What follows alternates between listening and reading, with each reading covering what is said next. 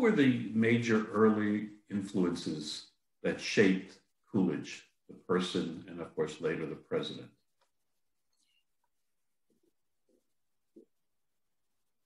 I think the classics, and you would know better than I, what he thought of Mark Aurel, of Marcus Aurelius, but he did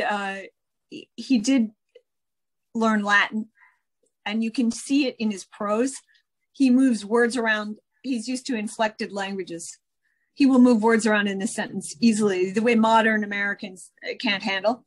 But anyone who's studied an inflected language isn't bothered by words being reordered in a sentence, because the word carries the meaning, the little endings.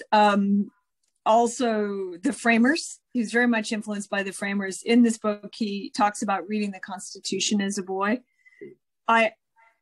I would say he kind of grew up in a Tocqueville town, a New England Tocqueville village with town meeting. The whole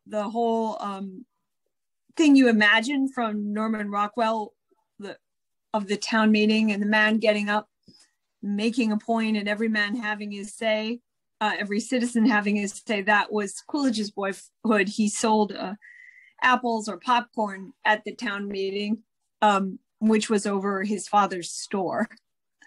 And then you can't leave out faith. The Coolidges lived in such a small community. They didn't have a minister. They were largely Protestants, largely Northern Baptists and Congregationalists. It was kind of a culture in that area of default Congregationalism in New England, Plymouth Notch, Vermont. But his grandmother taught Sunday school, and she had a big say in raising Calvin Coolidge, because his mother died when he was young, and grandmother stepped in.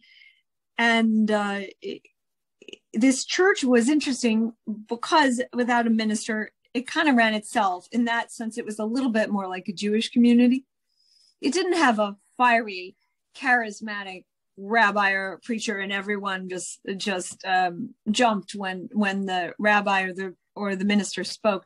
It was more or less run by the laity, and there was some vacillation there. It was their church, not a minister's church, and I think they kind of liked it that way. Though economy was an issue too. I don't think Plymouth Notch, his town, which is in a part of Vermont that pretends to be arable but isn't, that could have well afforded the kind of pay ministers got. Remember, Coolidge was born in 1872. There was no radio, there was no TV. Who is your superstar? It's your minister. Who is your charismatic speaker? Often it's the minister who, so they were like TV stars, the successful ministers in that time. They probably couldn't afford that either. That's what he grew up with. And when you read his prose, it is homiletic. It's like prose from a good sermon.